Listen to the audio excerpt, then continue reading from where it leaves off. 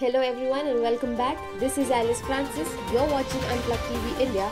Let's get started with today's top news. India witnesses slight drop in COVID cases. More than 2 lakh positive cases registered, 871 deaths. Punjab CM candidate Bhagwant Mann files for nomination from Dhuri. Navjot Singh Sidhu files from Amritsar East. Akhilesh Yadav appeals Election Commission of India to conduct probe after his helicopter was stopped in Delhi on Friday. Goa elections, Michael Lobo among richest candidates. Kejriwal declares 10 guarantees from Punjab's urban areas, no new taxes if voted to power. Now, news in details. India reported a slight decline in new COVID-19 cases, with the country reporting 2,35,532 infections in a day. India's total tally of cases increased to over 4 crores. According to the Union Health Ministry data, the death toll has risen to 4,93,198 with 871 fatalities reported in the last 24 hours. Active cases fell by 1,01,278 and now stands at 20,04,333. The total number of anti-COVID vaccines doses administered in the country has surpassed 165 crores. Bhagwant Mann, the Aam Aadmi Party's candidate for Chief Minister, filed his nomination from Dhuri on Saturday. Mann, who is currently an MP from the Sangrur Lok Sabha seat, will now run for the Dhuri constituency in Sangrur district. Navjot Singh Sidhu filed his nominations for the upcoming elections on Saturday. Sidhu has signed the nominations on behalf of Punjab Congress Chief and as the party's candidate from Amritsar East.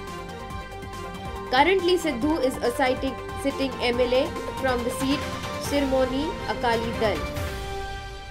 Akhilesh Yadav, president of the Samajwadi Party, has requested that the Election Commission of India investigate allegations that his helicopter in Delhi was stopped by the Bharatiya Janata Party-led central government ahead of his press conference in Muzaffarnagar. BJP can do anything before the elections, claims Akhilesh. According to the SP chief's schedule, his press conference in Muzaffarnagar was scheduled for around 1 p.m. on Friday. But he was in Delhi until around 2:30 p.m. He didn't, however, take a helicopter to Muzaffarnagar after some time. Former BJP minister Michael Lobo, the richest MLA of the outgoing Goa Legislative Assembly, remains among the richest MLAs, with assets worth upwards of 84 crore, nearly doubling from the 49 crore he was worth in 2017. Lobo, who defeated from the Bharatiya Janata Party and has been representing the Kalangut constituency, arguably the epicenter of Goa's beach-centric tourism industry, owns a slew of tourism properties, including starred hotels, entertainment venues and clubs.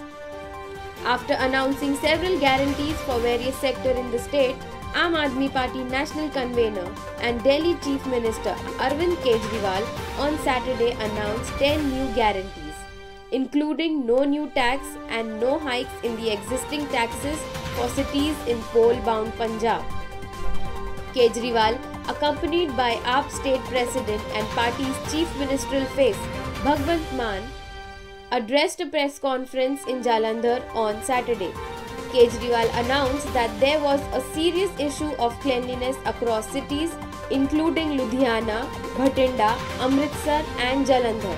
If AAP was voted to power, it would provide best cleanliness facilities including proper sewage, drainage, solid management in the cities so they look beautiful.